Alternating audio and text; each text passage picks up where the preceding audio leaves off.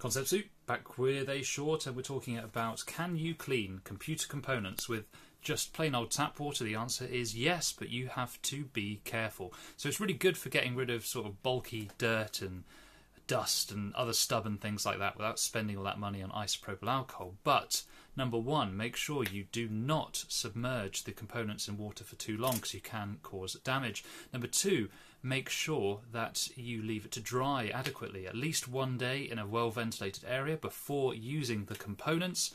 Number three, give it a once-over with isopropyl alcohol after you've finished. Point number four, just be careful if you are in a limestone area or hard water, calcium-rich area, because that can also cause problems. Finally, don't clean power supplies with water, at least not the internals, because that could be potentially very dangerous. Hope that helped.